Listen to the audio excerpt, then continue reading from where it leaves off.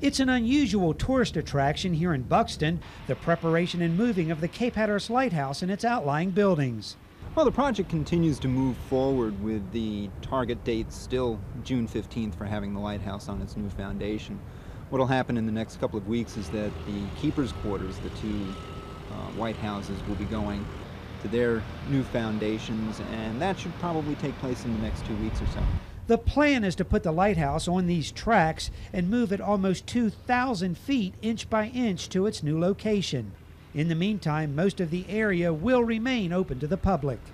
But you'll see an orange fence, and that's the work area. Beyond that, the area is closed, and that includes the beaches as well. Some folks are dropping by for one last look, everyone with their own thoughts on the move. It's a big operation. I think it should have been done some time ago. I hope they're successful with it. Well, I think it's beautiful to be right beside the water, and traditionally, I kind of like it where it is. As long as it's not going to be too far off, I guess it's okay. I'd rather see it saved than lost. The actual lighthouse move will take place sometime in late May or early June, and if all goes well, open back up to the public sometime in the summer of 2000. In Buxton, Jeff Myers in Carolina Country.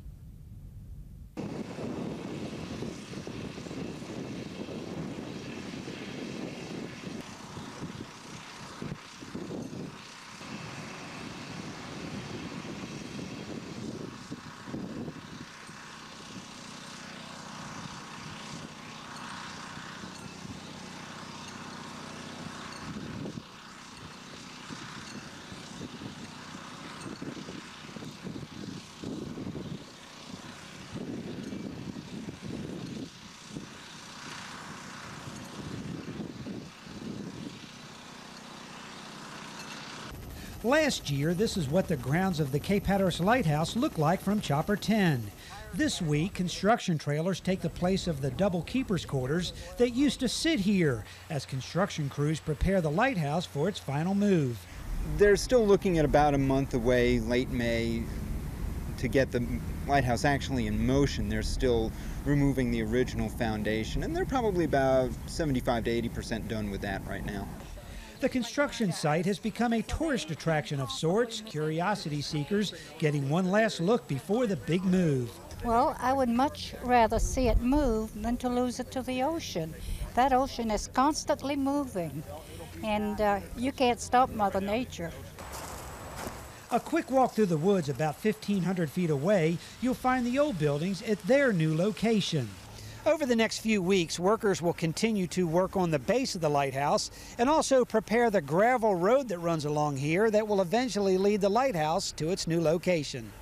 But for now, time is running out for one last picture of the Cape Hatteras Lighthouse as we've known it for over 100 years. But it's still people coming out with the nice weather. They've learned about what's going on, and they just have to see it for themselves. From Buxton, Jeff Myers in Carolina Country.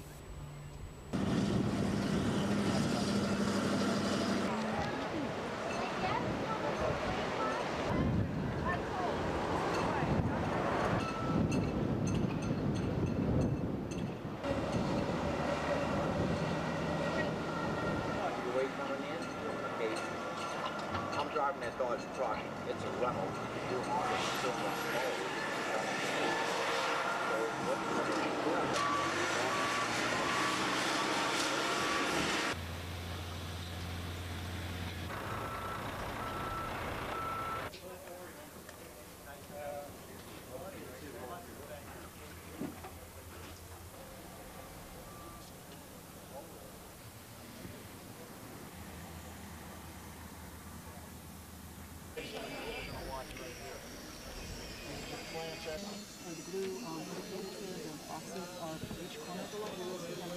No, actually, we're setting 3 zones.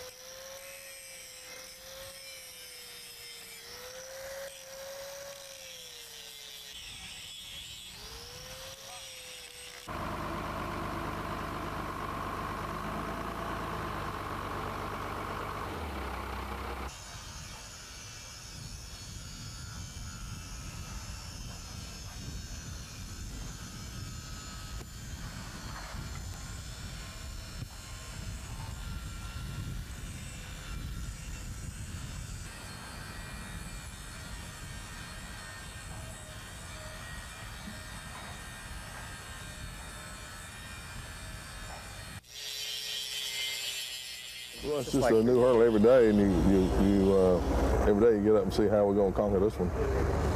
Because a lot of stuff hadn't been done before. I've been in construction all my life, but this is special.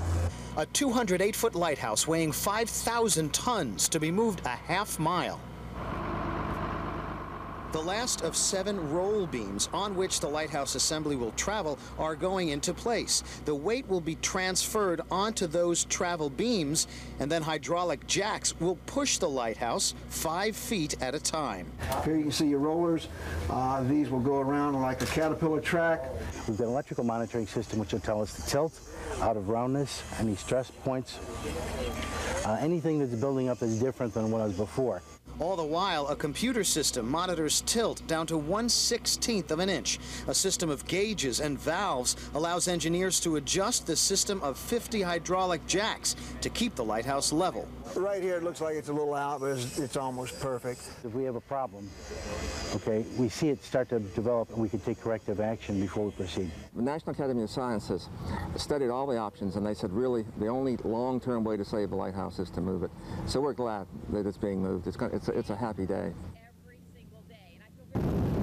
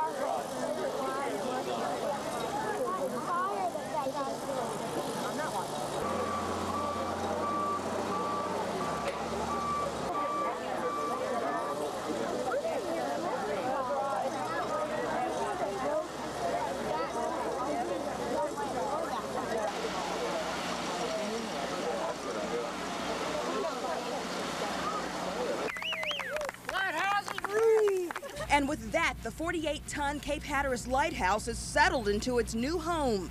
It's a day project managers have been waiting on for weeks. That's it. All right. It's really nice to be over the foundation slab, the concrete slab, and that means that we are semi-protected from the weather and from hurricanes.